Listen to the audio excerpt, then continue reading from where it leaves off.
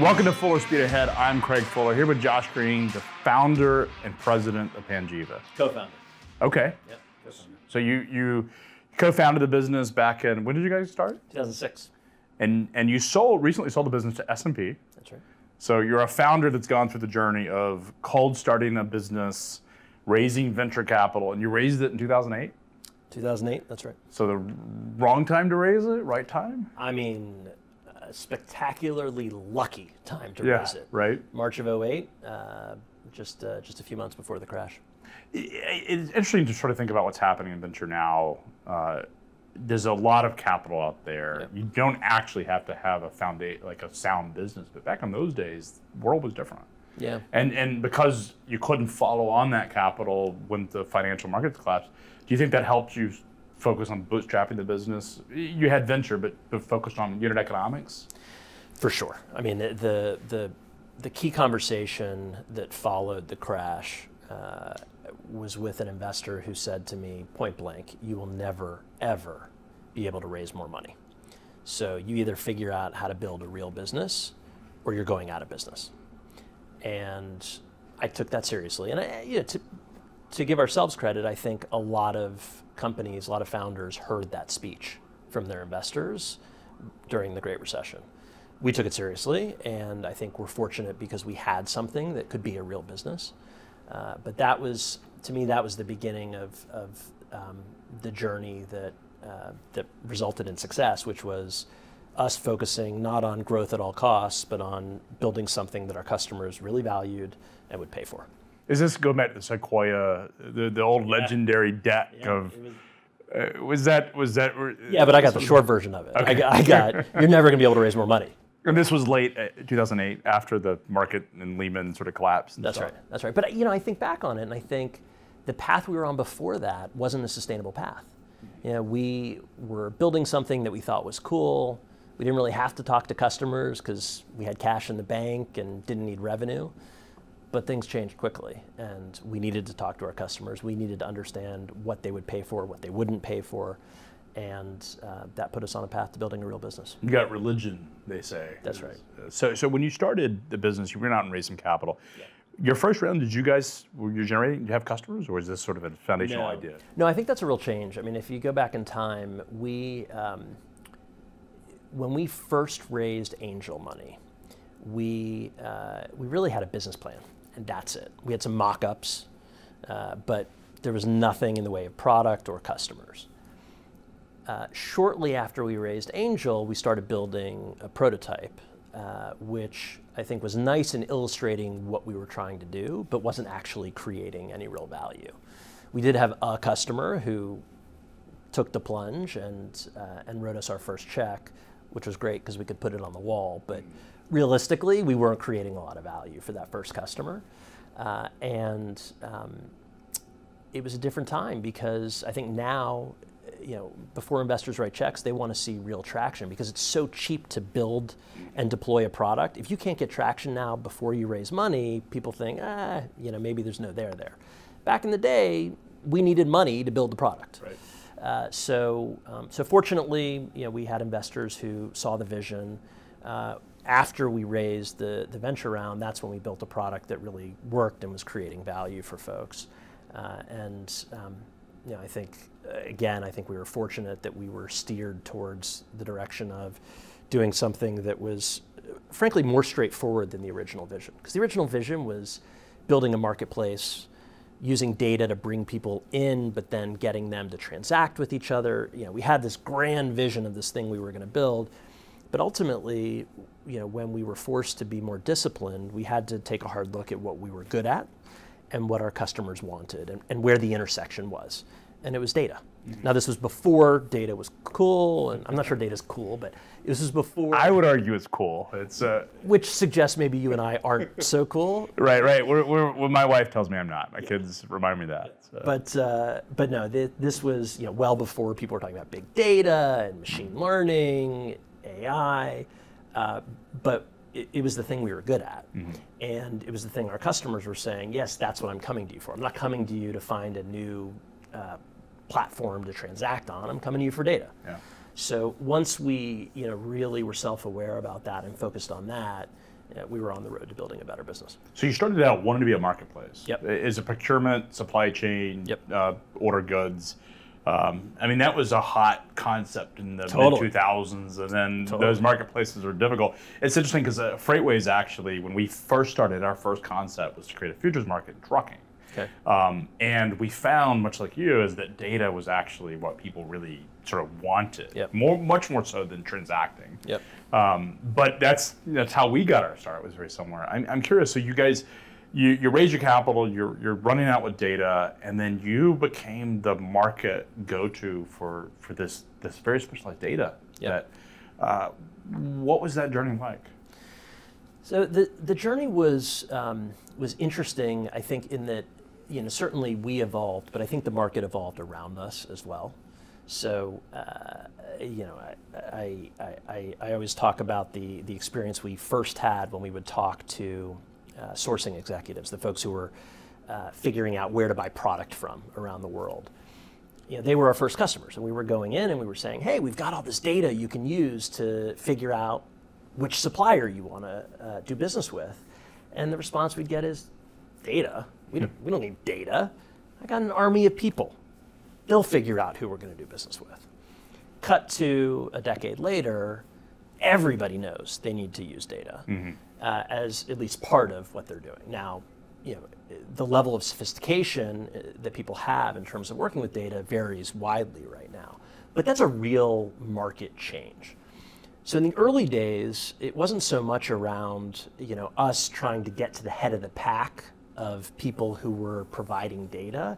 It was us trying to help the market understand how they could use data and that they could use data. That was really the early part of our journey.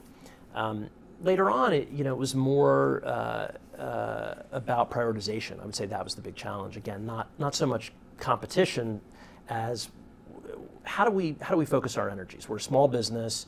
We need to be thoughtful about our resources because we're not going to go out and raise big money.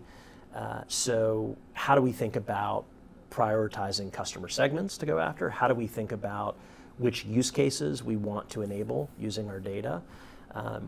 Panjiva, I think one of the things that was always fun about the company and still is that it catches people's imagination. When people start understanding the data, they start thinking, oh, I could do this with it, I could do that with it. They have all kinds of ideas. And we had all kinds of ideas, but you have to prioritize. And that was a challenge that was a recurring challenge over the life of the company. Yeah, I mean, Panjiva is the go-to source for really customs import data, supply chain information. Yeah. How else do customers use it? So let me start. Let me go back and talk about the basics of what it is we're doing. So you mentioned customs data. That's a key source for us. What we're doing is we're collecting information about transactions. Transactions where somebody sold something to somebody else in a different country. So it's cross-border transactions, and we're collecting now over 2 billion of these records. And it's really cool. Each record tells you company A sent product B to company C. And it tells you when, and it tells you how much it weighed. There's a lot of really cool data in there. The challenge, of course, is that no mortal can go through 2 billion records in search of insight. It's just not possible. So the thing that we had to get good at was taking those 2 billion pieces, and I think of it as a jigsaw puzzle, putting it together to tell the stories of the companies that are involved in global trade. So we profile about 8 million companies around the world that are either buying product internationally or selling product to somebody in another country or moving product. So we're keeping tabs on those companies, and all told, it's about 40% of global trade that we're covering. And the early use case was, as I mentioned, going to folks who were finding suppliers and saying, hey, use this data to build a short list, right? You want to buy patio furniture from Vietnam? We'll tell you the companies that are doing the most manufacturing of patio furniture in Vietnam, and we'll tell you who they've done business with in the past, which gives you some sense of credibility. So that's what we did, and that's frankly all we did for several years. But over time, people kept coming to us and saying, well, there's other stuff we think we could do with the data. And the next segment that we focused on was factories. So we had been telling buyers, retailers, who to buy product from. The factories were saying, well, maybe we could use your data to figure out who we can sell to. And the answer was yes, they could. Then logistics companies came to us and said, we want to get, we want to grow our market share in this particular trade lane. Can you tell us who's buying and selling in that trade lane? The answer was yes, we can. And then over time, there were more and more folks doing more and more specific things with it. But most recently, investors. Yeah, financial markets FactSet has some of the same data. That's right. Peers is mostly logistics providers that are in the space, or are they I think also that's right. still in that? I think that's right. And you got to give Peers credit, because Peers is the first company that was ever collecting and publishing this type of data. I always like to give them credit for being the founders of the feast. Yeah, it's a space that's all of a sudden become a lot of interest. These financial companies. IHS bought JOC and Peers data. FactSet has assembled this data. You're a part of S&P. Yep. It's because of financial markets this data has relevance for those guys, I imagine. Yeah, that's right. And I think, to me, as I thought about S&P Global as an acquirer, I think part of what was so appealing was a sense that we were joining an organization that thought similarly about the challenges of working with data. From our perspective, we saw tremendous potential in data, but we also knew that it's hard. It's hard to actually get value from data. But you look at financial markets, and arguably this is the place where people first started getting value from data. Without a doubt, yeah. S&P Global, it traces its heritage back to Henry Varnum Poor collecting data on railroads, right? So, the tradition of leveraging data to get insight is there in the world of finance. S&P Global, I think, broadly speaking, recognizes, I think, that there are twin challenges today. In some cases, there isn't data about things that people are interested in. I think until we started organizing data about global trade in a way that was usable, I guess the raw material was there, but we weren't really, people weren't really able to kind of harness the data for useful ends. That's the kind of not enough data or not enough insight problem. But now there's this twin problem, which is too much data. Right? You talk to organizations that are drowning in data now. I remember one of our customers, I told him, we thought of ourselves as a data company. He said, well, that's a terrible way to describe yourself, because you're selling something that I have too much of. And I think a lot of people feel that way now. So in some cases you have not enough data, in some cases you have too much data, but I think the punchline is it's hard to get value from data. And I think we saw that as kind of the root problem we were trying to solve, and I think in S&P Global we found a company that looked at the world in the same way. It's interesting having be in the intersection of freight data, supply chain data, and financial markets, because a lot of our board and investors have been in the financial markets. Yep. One of the things that I learned very early on was talking to an executive. He was a former executive at Thomson Reuters. He said, Craig, there are so many people that have data out there that approach us all the time. Yep. It's how do you make the data actionable? That's right. That's really the secret sauce. It's not that you have data. And I talk to a lot of companies in freight that have data that want to sell it and think that they can, and are frankly not good at it. Yeah. They just don't know what to do with it. They don't know how to make it digestible or actionable. And I think those are the sort of the intersection points of they create opportunity, but also create a lot of noise out there. So I have a theory about this, which is that we've gone through a pretty significant change in terms of the availability of data in our lifetimes, where it used to be that data was so scarce, right? If you got your hands on a data set, it was kind of an unusual thing. You should squeeze as much out of it as you possibly could. And so the incentives were all oriented towards spending as much time as you could getting insight from a data set. Now there's kind of a different dynamic where there's so many different data sets out there. there's actually a real cost if you spend too much time with one data set. It's opportunity cost. Right. Right? You're not spending time with another data set where there might be more valuable insight. So for me, anytime I encounter, whether it's an entrepreneur or the customers that we work with, anytime I encounter them and they say, there's this data and we're trying to figure out what to do with it, that to me is a red flag. I think that is an approach that is almost always going to lead to failure. I think far better to start with a business decision that you're trying to inform and work backwards to say, what type of insight might help me make that decision? And then backwards from there to say, and what data might help me get to that insight? There's so much data available today, chances are pretty good you're going to be able to find data that can help you answer that question. Do you think that's true predominantly in the financial markets where, they're flooded with data because that's where the money's at, right? That's people chasing the money.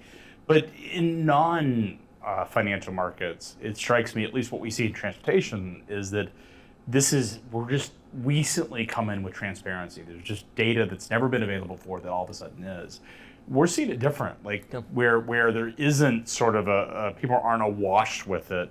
They have their own data and they have a lot of confirmation bias about their data, but they've only recently had access to data they've never had available. And I'm wondering, you've seen evolution of markets. Yep. How do you think of that? That's interesting. So it resonates, I think, with our experience. You certainly, I think, both across industries and, frankly, even within industries, across companies, you see people at very different places or very different spots in the journey of getting value from data. But I think kind of regardless of where you are, the bias that I have, the belief that I have is that you really need to work backwards from the business decision that you're trying to make. I just think it is the one sure way to ensure that you either get value or quickly move on to something more productive. The notion of taking a data set and hoping that there's something valuable you can find in it, that to me is the thing that gives you difficult, and you've seen a lot of people try that. Totally. Probably not only customers that have adopted your data set, but also a lot of competitive products that are out there. That's right. And competitive noise. I'm curious, you're a founder, you raised a little bit of venture capital.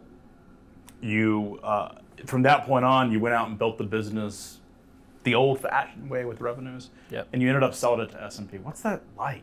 There was I think a feeling that we were joining an organization that viewed the world similarly. So in that sense, things came together nicely. But even though we're seeing the world similarly, 53 people is very different than 20,000 people. And it's actually, for me, been, just personally speaking, it's been one of the things I've been most interested to learn about, right? What's the same and what's different? And from my perspective so far, and it's only been a year and a half, but my perspective so far is that leadership is leadership, right? Communicating a vision matters, whether you're 53 people or 20,000 people. Relationships matter. Being thoughtful about how you prioritize matters, right? So I think there are similarities. To me, the big difference is, and obviously I'm not the first person to put my finger on this, but the big difference is just how hard it is to turn the ship. And I have a bias, which is, when I see a problem, I want to solve it. And in a big organization, if you do that, you could spend the rest of your career trying to solve that problem. Right? So just be thoughtful about it and make sure that what you're biting off is really what you want to chew. Yeah, you're fighting a lot of corporate inertia and friction and structures. And some of them were set up for a lot of really good reasons. Totally. Some of them are set up just because they are, and nobody knows why they exist. They just do. How do you think about as a founder? Is this? Do you think you'll be at S&P for the next 20 years, or is at some point something interesting is going to come up and you're going to do something else? Yeah, I have no idea how to answer that question. What I will say is, as somebody who has, I spent a long time, since I was a kid, thinking about the long-term future. Right? In fact, when we put pen to paper to write down the values that we wanted to have guide Panjiva, one of them was that we were building an institution for the long term. We wanted to take the long-term view in making decisions. So thinking ahead is my thing.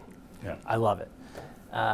But candidly, after a dozen years of building a company and not sleeping much of those 12 years, I decided that what I really wanted to do was live in the moment for a little while. I can't blame you. I mean, it is running a company and dealing with all sorts of issues and not having that safety net, literally if you know, whatever it is could destroy what you've built, and that's stressful. That's right. And I think in bigger companies, there's a lot of resources that you've never had available with a brand that is world class and is well known and well regarded. A lot of stuff happening in trade. Panjiva certainly sees a lot of the activity around global trade. What's happening? What is your perspective on what's happening around trade? Well, we talked earlier about how data wasn't cool in the early days of Panjiva, and then all of a sudden data was cool. Trade was kind of the same way, right? When I would tell people I was involved in trade, like people would go back to, I think, George Costanza from Seinfeld and say, oh, import-export. Yeah. Right? But trade was... You were not the cool guy. Not the cool guy at the party, yeah. no. But trade, trade was boring. Yeah. Right? And the last 2 years, trade has not been boring. No, right? it's been top of the stack. Yeah, for sure. I have lots of perspectives on kind of the dynamics around trade from a political perspective. But in terms of what we're seeing in the data, the key thing that is blindingly obvious is that trade is a little bit like a balloon, right? You squeeze it here, you see the air go somewhere else. So one of the statistics I was reading in today's Panjiva Daily is that electronic shipments from China to the US are down 58% over the last 12 months. But from the rest of the world to the US, they're up 66%, right? So you squeeze one area, you send the air somewhere And there's still been net growth. I mean, you can't, trade is, you can't, ultimately the market finds a way. Right, that's right. That's right. And so there's all sorts of stuff. What's next in terms of your business and Panjiva as a product? Any new product iterations you guys are thinking about? Or? So for us right now, I think that the key thing we're focused on is getting our data into the hands of S&P Global's customer base. And it's one of the great things about being part of a large organization. We were 53 people. Not all those people were salespeople, right? So our sales team was small. S&P Global's is big, and more to the point, the customer relationships that are already in place are extraordinary. Right. And so now getting our data into their hands is the top priority. Now in the background, we've got some stuff going on the product development front, but I've learned my lesson not to get ahead of my skis on that one. Yeah, distribution's key in any technology business. I think that's right. Always, as founders, the part that's, you put that, let's get the product right, and then you forget, oh, we have to sell it, and that's always difficult. So I heard, or maybe I read somebody saying that first-time founders always focus on product. Yeah. Second-time founders always focus on distribution. Well, it's interesting. I have not heard that, but that is exactly. So I had started a company, and it was 5 years in. We were doing bank services, and we had, from 2005 to 2010, we had 2 banks live. And then we found, we did a deal with a banking association. We had 400 within 4 years. And that was my realization that distribution matters. Yeah. And I had not figured that out. Yeah. This time was the opposite. Yeah. I went out and said, well, let's secure distribution. Product iteration is fairly easy once you have a community to sell it to, you can actually create something. And that was sort of, I like that quote. I'd love to find the original source. But well, really appreciate you coming in. It's been great. Good luck on everything that you're doing, and congratulations on your success. And we'll hope to you as well. Thank you. We hope to read about it more often.